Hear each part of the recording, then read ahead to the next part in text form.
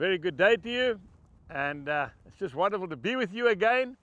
I want to speak to you today about compromise. According to the Word of God, there is no compromise in the Bible. The Lord says you're either with Him or you're against Him. If we look at Ezekiel, this morning when I was having my quiet time, God spoke to me very clearly through the book of Ezekiel chapter 30 and verses 5 and 6. He says, Ethiopia, Libya, Lydia, and all the mingled people, and all the men of the lands who are allied to Egypt. Egypt was standing against the Lord at that time, will fall with them by the sword. Friends, in this late time in which we live in, there is no more time for compromise. You cannot please two masters.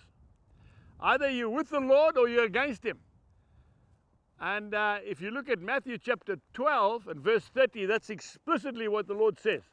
He who is not for me is against me. He who does not gather with me scatters abroad. We've really got to come down to it now. Are we going to be in God's camp or aren't we? And if we are, then we have to do things according to His word. You know, there's an old saying in English, and it goes like this: you can't hunt with the hounds and run with the hares. Either you've got to be in one camp or the other.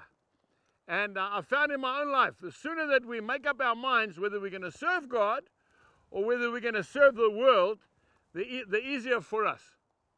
You know, people don't have to like you, my dear friend, but they must respect you. And they'll respect you if you stand for what you believe in. A man like that was John the Baptist. John the Baptist, he was a black and white man. There was no colored areas in him. Either he was for you or he is against you. And God uses men like that and women to propagate the gospel. John the Baptist had his head cut off by King Herod. And I want to say something to you. Herod didn't want to do it. He got himself in a compromised position where he was trying to please the people, and he also wanted to spare John's life because he secretly admired John. You don't have to be loved by everybody, but people need to respect you.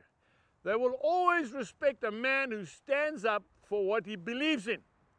John the Baptist believed in a life of holiness. He believed that Jesus Christ was the Son of God.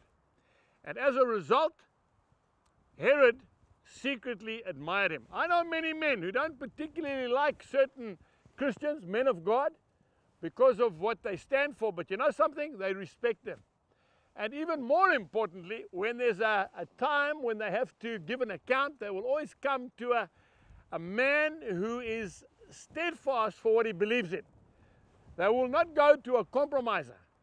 Folks, it's no good going into the pub, drinking with the boys, watching blue movies, and then expect people to come to you for counsel, for godly counsel. It's not going to work. We need to understand exactly what it is that God is calling us to. And especially young people. Young people like to follow and be mentored by men and women who have a heart for God. So I really want to encourage you today. Make sure that your yes is yes and your no is no. Let your amen be amen. And especially young people, stand up for righteousness, stand up for holiness, which is actually the end product of obedience.